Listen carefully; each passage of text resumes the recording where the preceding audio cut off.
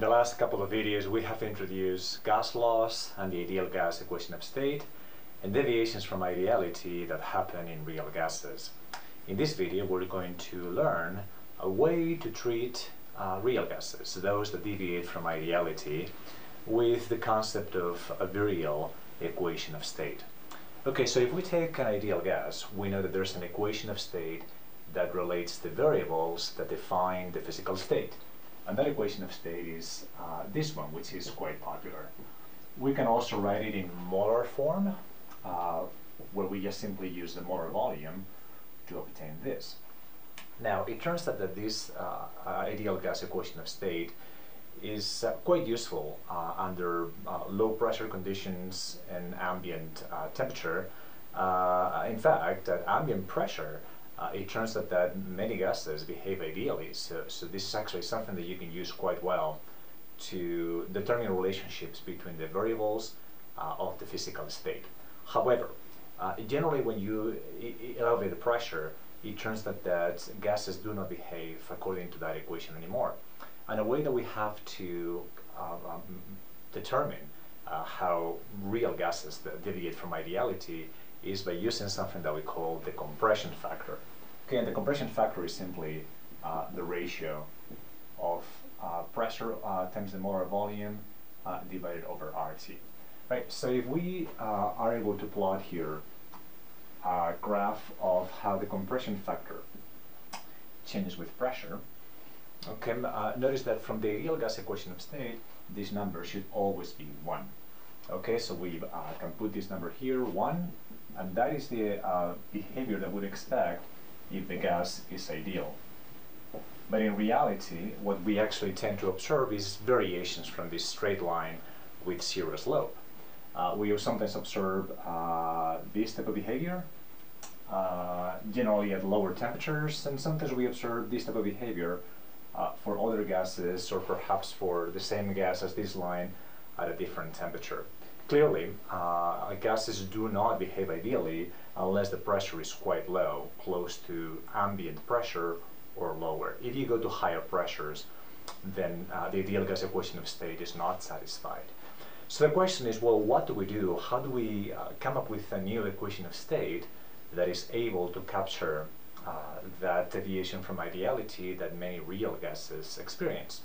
Okay, a way that this is done with the virial concept is to simply consider that this C value, which you expect to be 1, okay, that's simply the lower order term in an expansion that is done on the variable that breaks down the model.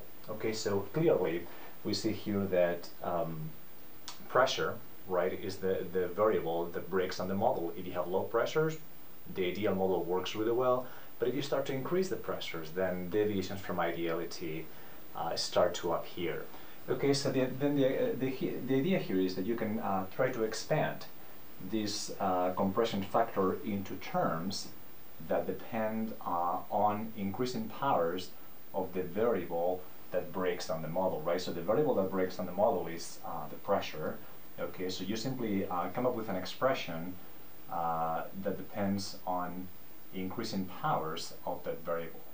Like this is a constant b prime multiplying p plus c prime multiplying p squared plus another constant d prime p cubed, and you can do this all the way until infinity if you want to. This is an expansion, right? So if the gas behaves ideally, it turns out that these b prime, c prime, d prime constants, all those are 0, and you recover the ideal model, z is equal to 1. But if the gas does not behave ideally, then these values, these constants there, they're going to provide an idea for how far away from ideality you are, and so forth. Okay? So with this virial expansion, we can actually then come up with an equation of state, right?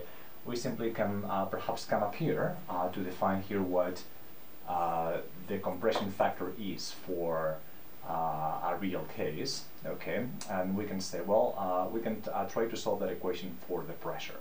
Okay, so if we solve that expression for pressure, that is going to be equal to RT over the molar volume multiplied by C which is the compression factor, but now we can input here our expression for the virial expansion of that compression factor, right? So what we can have here is 1 plus b prime p plus c prime p squared, and here you can add as many terms as you wish. Okay? Alright. Alright, so good. So this is kind of one of this would be your ideal, not your ideal gas, your real gas, virial equation of state, and this in principle should cover all cases, right? Notice that what you have right here in this expression is simply a way to fit that graph, right? So these are experiments. That's experimental data. And notice that what you have here is really an infinite order polynomial on the variable that you're representing here on the graph. Okay, so in principle you can actually fit there whatever you want, right? So this should always work. The question is, well, how many terms do you have to include, and do those terms have any physical significance? Do they mean anything at all? Okay, so we're gonna work towards trying to do that. Now, occasionally we actually express this virial expansion, this virial equation of state, not as a function of the pressure, but as a function of the inverse of the molar volume. Okay, notice that pressure and molar volume are inversely related, right? So here we have chosen to plot this compression factor as a function of pressure, but we could also have chosen to plot this as a function of the inverse of the molar volume, right? Because they are inversely proportional, and the graph has exactly the same shape. Okay, so how would this change our equation of state?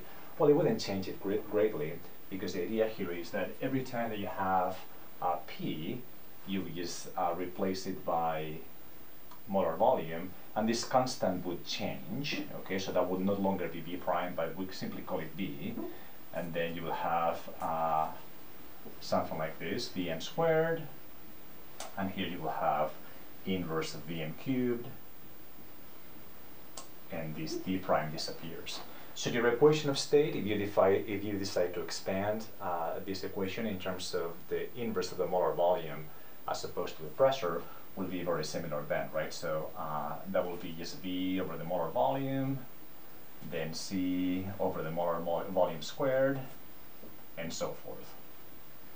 Okay? All right. Okay, so these are two versions of a virial equation of state that again allows you to capture the experiment faithfully. Okay, so now we're actually going to stop this video here because this is simply an introduction to the virial equation of state. And again, the summary here is that doing an expansion on the variable that breaks down the ideal gas model, you can actually fit any experiment that you want. So you can envision this virial equation of state as a brute force technique to capture reality. Okay, but the interesting aspect of all this is whether these constants that you get in the expansion and the equation of state, whether they mean something, and if they mean something, can that let us understand a little bit better what's going on inside that gas, right? So that meaning of those constants and the relationship to a concept that is called the boil temperature is going to be something that we will see in the next video.